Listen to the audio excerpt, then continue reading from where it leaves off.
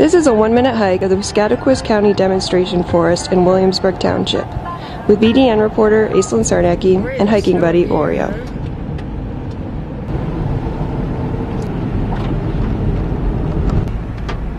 The things we do, Oreo, I don't know. Well, we had a light dusting of snow in Bangor last night, and so I thought I could get out and see a little bit of snow today, and I decided to come up into Williamsburg Township, which is about an hour out of Bangor, and there's a lot more snow here than there is in Bangor, that's for sure. We're going to the Piscataquis County Demonstration Forest today. There is about 2.5 miles of trails.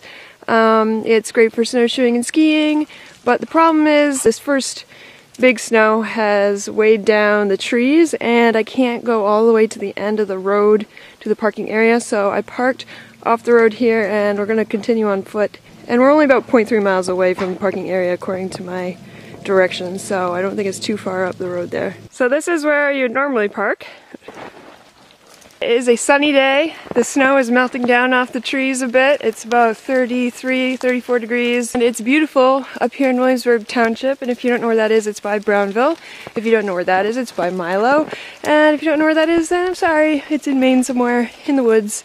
And we're there. This is an old homestead area. Oreo almost just fell in the old well, so remember that's there. So another good reason to have your dog on leash, to save him from falling down an old well. So past the gate is where the trail starts.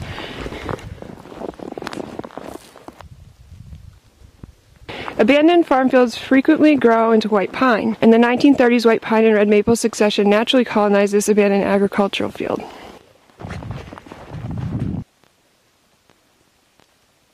This is a silvicultural technique used to naturally reseed and grow the next forest while retaining part of the old forest.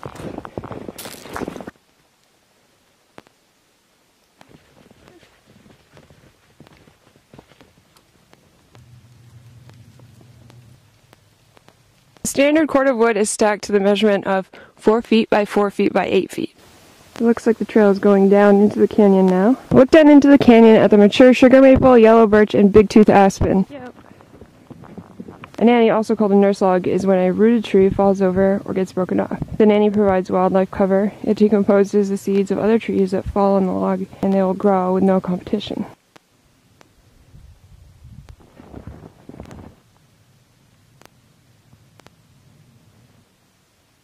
Granite drilled quarry.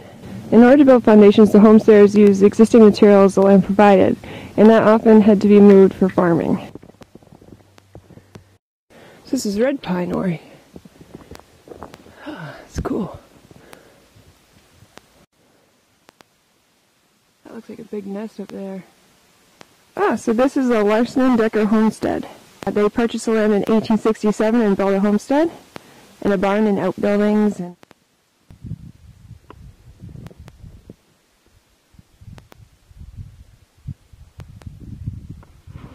This outdoor pavilion and recent trail upgrades at the forest have been funded in part through the Recreational Trails Program, a federal program that is administered locally in Maine through the Maine Department of Conservation Bureau of Parks and Lands.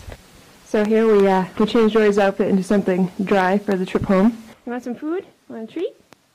Okay. Ooh.